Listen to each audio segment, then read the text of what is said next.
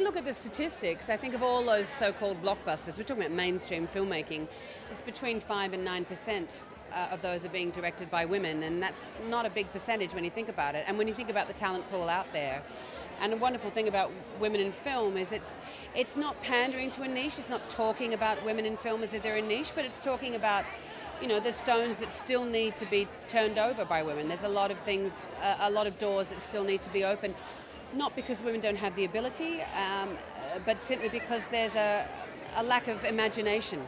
You know, there's certain inroads that have been made and that certain pathways that have been trod, and I think that women are saying, well, why does it have to be done that way?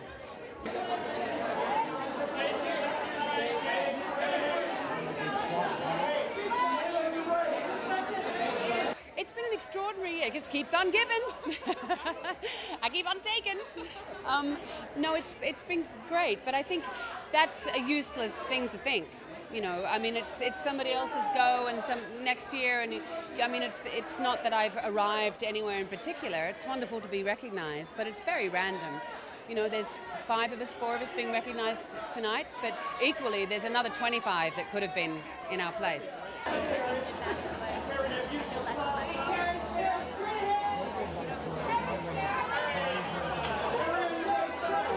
It's really, I mean, it's surreal to be honored with women that I adore and respect and cherish. I mean, I'm obsessed with Frozen, so that's going to be a big, big fangirl moment for me.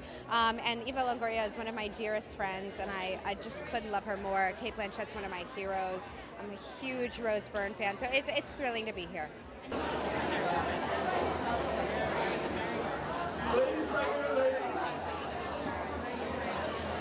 I just love nights when we get to honor each other as women. It's extra fun, you know, because girls rock, so it's fun to be able to hang with the ladies and celebrate each other. I'm grateful for that acknowledgement and the reminder.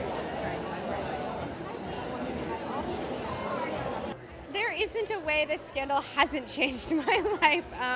I mean, in terms of being an actor, it's just so rewarding to be able to be challenged every week with such beautiful material and such extraordinary actors that I get to work with. And also, I have found a family. I mean, I have a great family, and it's so great to have a lot of family. I mean, the actors on Scandal we really love each other, so yeah. Lots, but I can't share them because then the surprise would be out. Okay.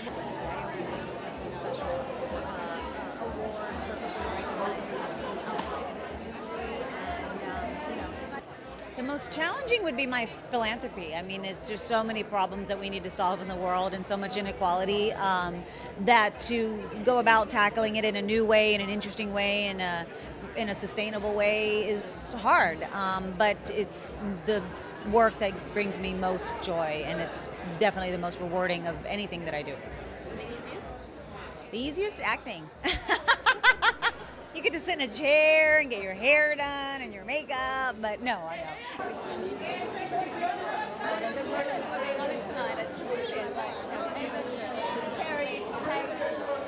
No, I'm so honoured and thrilled, and it's such an encouragement, and these women that I'm amongst tonight who are being honoured, are really, I'm a fan of all of them, and I can't wait to meet them all, and this organisation is really, it's so cool and vital, and you know, really thrilled to be, kind of can't believe it that I'm here. I love you, so you feel lucky. Yeah. Why do you say that? Because so many people make a mistake, but they stay there. They're afraid to. She was an extraordinary woman, and we need to have as many of those as we possibly can, particularly in this profession, which is very often about just too much fluff. It's nice to have a Maya around to keep all of us in shape. Starting early development on the Broadway musical. Yeah, what's the plan with that? Do you have a time frame? Or? I don't, you know, it's so new.